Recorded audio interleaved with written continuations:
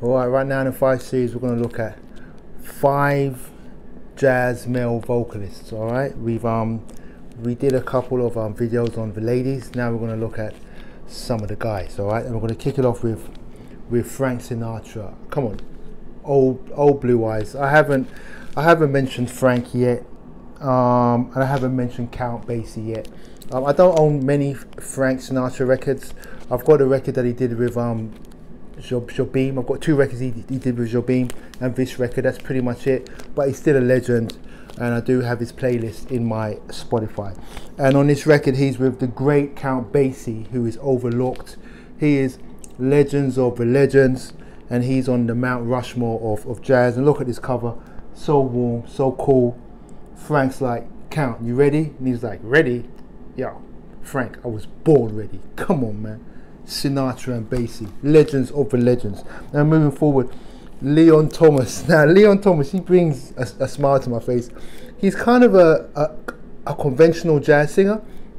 His most famous track is when he sings The Creator has a Master Plan on the Pharoah Sanders album. But he burst into yodeling. That's kind of his thing. He would yodel too, and it became kind of a thing for him. I don't want to say a shtick because it's more than a shtick, but it became a thing for him. But Leon Thomas, it's not even because it's not a negative. It's just a thing that he would do, that he like patented and locked down.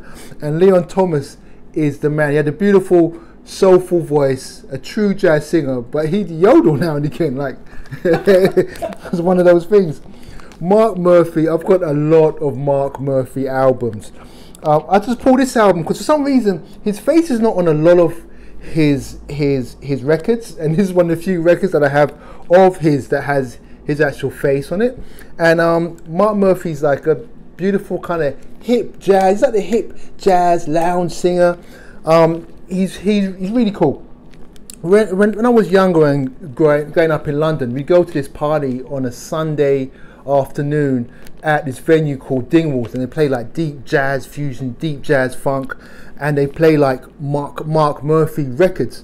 And one day Mark Murphy showed up, and he went and penned a record called Dingwalls as a homage to that afternoon or that evening that he showed up. How cool is that? And Mark Murphy's the man.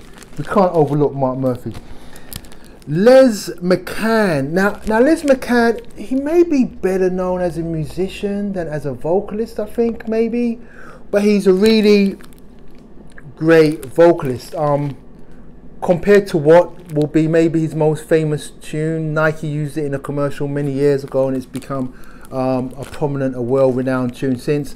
And this is an album that I pulled. This is more of like an R&B flavored jazz album, but it's got a track on here called How Can You Live Without Love, which is a London rare groove classic. So we're bringing up Les McCann too, and we're rounding it off with Johnny Hartman, the smoothest, most soulful, deep, bluesy, maybe a baritone. I don't know if I can put his. I'm not an expert on different types of male voices, but he's got a beautiful, soulful voice.